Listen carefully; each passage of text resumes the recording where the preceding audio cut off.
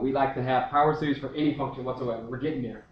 We're just taking baby steps right now, starting with geometric and doing little things to it to get other ones. We're going to find this is ridiculous. This process shouldn't go on forever. E to the x has nothing to do with this. What if I want a power series for e to the x? What do I do? So we go to next section, 10a, and we see what to do generically for any f of x whatsoever. How to get the power series for that is called a Taylor series. Okay? So I just want you to get familiar with getting a power series for a function. And that's what we're doing in this section, section 10.7.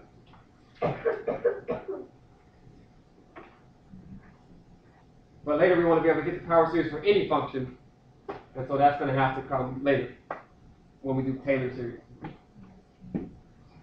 Alright, so whatever is after the minus is the thing that gets raised to the x power. We saw that we could do algebra. Let's do it for this guy. Let's do algebra first, and then we'll do some calculus. How do we get the power series from 1 over 1 plus x squared? We saw this earlier. We need the 1, we have it in the numerator. We need the 1 in the denominator, we have it. We need a minus sign, we don't have it. Minus a negative x squared. Good job. Now we have it. Whatever is after the minus, nicely in blue here, is what gets raised to the nth power. Great. So the negative x squared goes, negative x squared gets squared, the negative x squared gets cubed, and so on. In general, it's going to look like negative x squared to the nth power. Start at 0. Convert them as long as the same interval is true. Negative x, negative 1 to 1. X is between negative 1 and 1. Great. So we can square and cube and get the following series, and it alternates in sign. If you want to get the formation of it in summation form, you can make this negative 1 times x squared, and then make it negative 1 to the n and x squared to the n to see what's going on here. Converge it for the same x's, and here's what the first few terms look like. This could be on our list, but it's just an algebraic manipulation. It's not important. It's not different enough. It's not important enough to really go on our list. But why do we do it? What do we know about this function? There's something special about this function. 1 over 1 plus x squared. The power series for it is alternating, but before this class, 1 over 1 plus x squared, what's so special about that? Arc something? Arctan. Its derivative is 1 over 1 plus x squared. If we integrate this, we get arctan. Right? Okay. So when you integrate this, you get arctan. Great. So we're going to do that. We're going to get a series for arctan.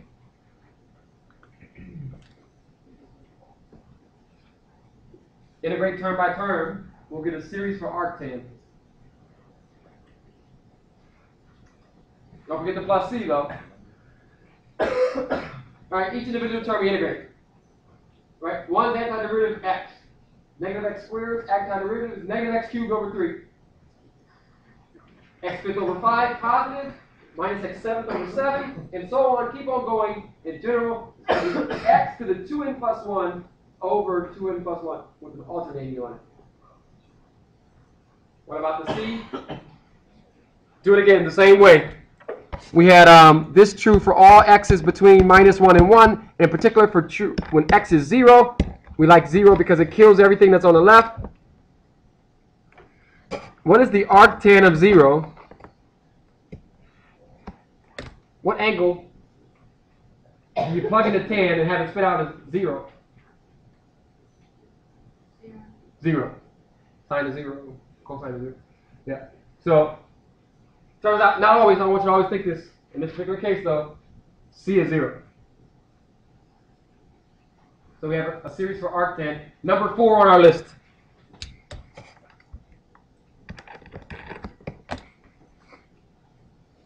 Okay.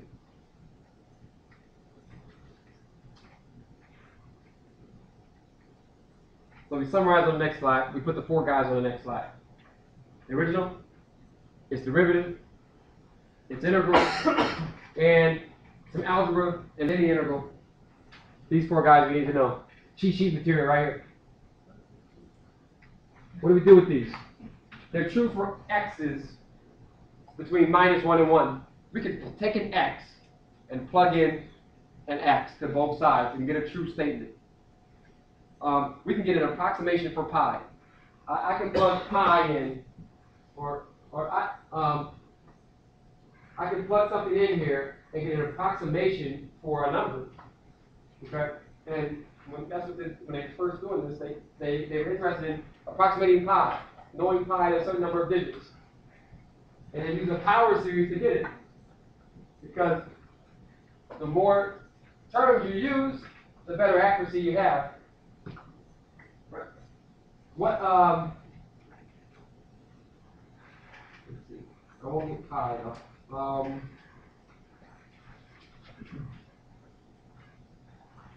Let's see here. So pi over 4 is the arctan of 1, right? So if I plug a 1 in here, I'll have a representation for pi over 4. We got to be careful though about that. We can't really plug a 1 in, can we? We only can use x between -1 and 1. So we'll look on the next slide. We'll see one reason why we care. We saw the other reason about being able to integrate things that we can't integrate. But now I can integrate arctan x by integrating its power series. I can integrate log of 1 minus x by integrating this power series. Okay, these guys, I can integrate them already. It's not doing anything good by being able to see their power series right now. But the point is that it will give you convergence. The speed of convergence is different. And it's only convergent for these -1 to 1. Some of these are more convergent. To get the kind of accuracy you want, you only have to go out a few terms. But these are all kind of slow in nature, really, compared to some of the other ones we're going to get. Like if I really want accuracy to within 3 digits, to the thousands place, it turns out I'm going to have to go a lot of terms out. Okay. But anyway, this is the idea. This is what we're working with now. Okay, so you work on this one for me. X cubed over 1 minus x quantity squared. Knowing these 4 guys here,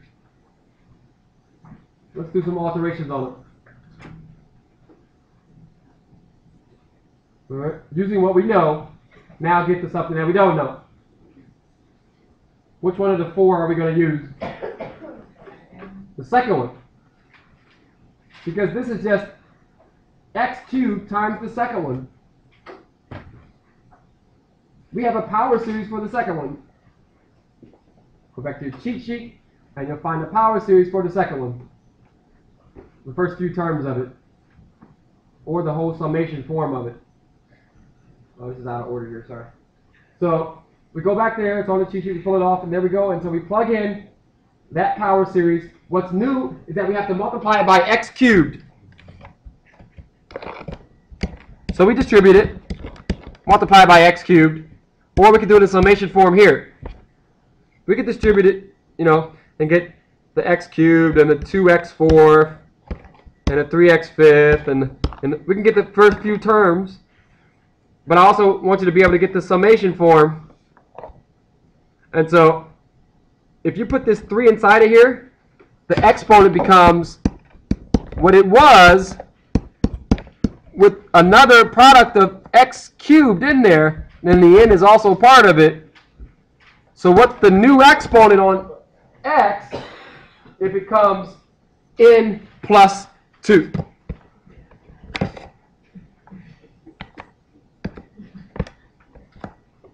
Okay.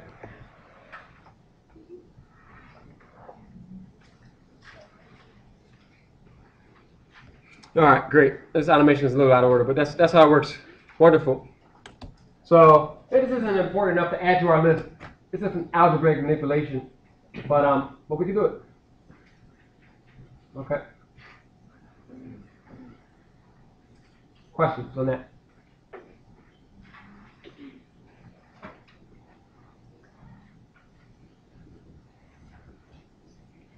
We saw this earlier, actually, except we had a 5 in there.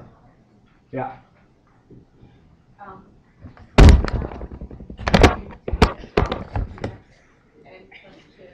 So either way would be a correct answer if we fully execute in front of the summation or You're gonna have to, if you want the summation form, you're gonna have to incorporate it in.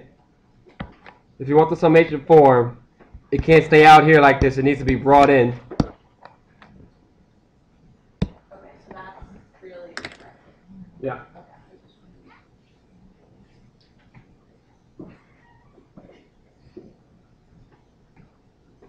All right, we already did this one. I thought I had eliminated this slide. So we this is nothing new here. Factor out the 3, factor out the 4 is x squared over 4 minus a minus, and we have the summation for it. So don't worry about that. There's a question at hand there, though. We'll see that sometimes we care about this. Maybe I don't want the whole thing. Maybe I just want part of it. I want the coefficient on x to the 6th.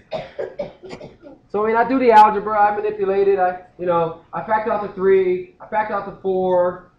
So I have my 1. I change the plus to a minus. We saw this earlier. Don't have to write it again. And then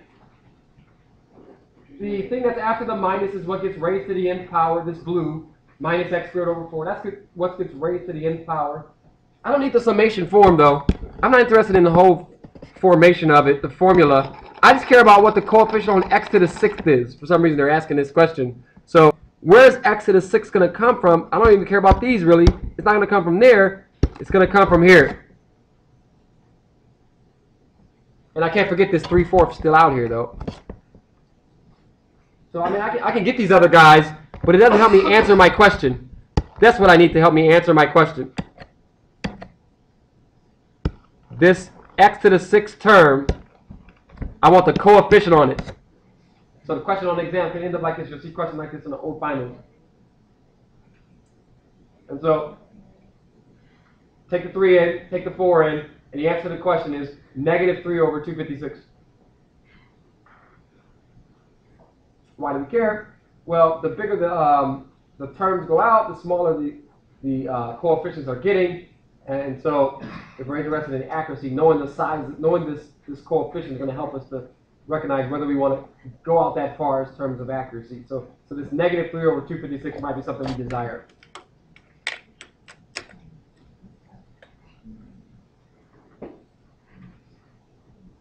Okay. Questions about that?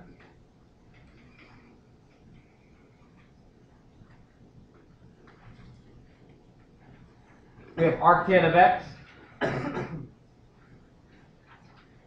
We can plug something in. It takes a while to figure out something good enough to plug in. You like to be able to plug in 1, like we were talking about, but the series hasn't converted to x equals 1.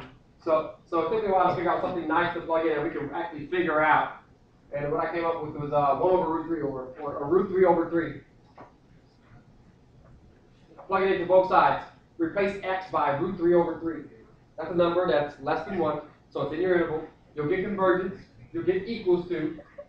Every place you see an x, you can replace it with that, and we can simplify it. Now, what's the question on the? What's the simplification on the left-hand side? What is the arctan of root 3 over 3? What angle do you plug in the tangent and have it spit this out? The fact that it's root 3 over 3 is kind of deceptive. Let's call it 1 over root 3.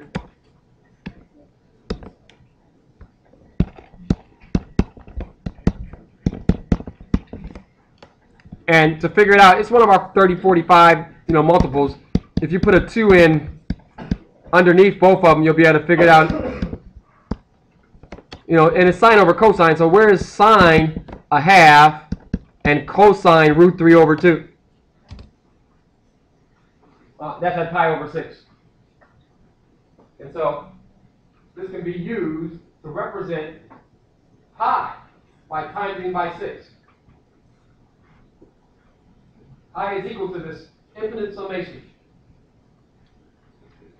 And you can use it. It's too slow, really. There's better approximations to pi than this. But this is one of the things that they were concerned about. back in history when they were trying to figure out this calculus is about the study of infinite, the study of what goes on as our input is very, very large. So how can we represent pi? And so this is one way to do it by using power series. Not the main thing we do it for, but it's one way.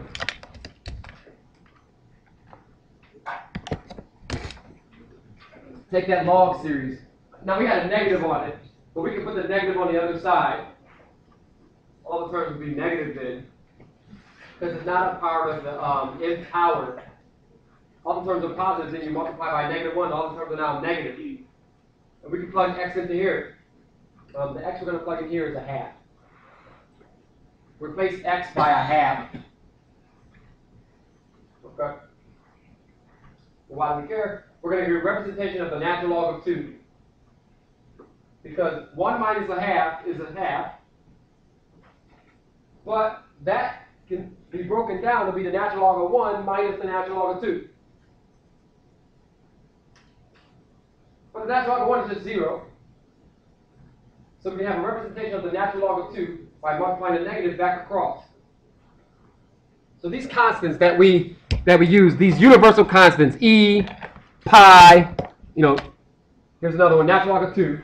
At some point, this is very useful, knowing that the natural log of 2 is this representation of this power series. Okay? In physics, log 2 comes up a lot. And so log 2 comes up in applications, and knowing this expansion forward is useful when it comes time to ask the question about accuracy. And so anyway, these are just 2 examples, not the best, but why we care, that why am I doing this kind of thing. Why are you putting me through this pain? I'm just trying to discover why is this, something that historically was useful.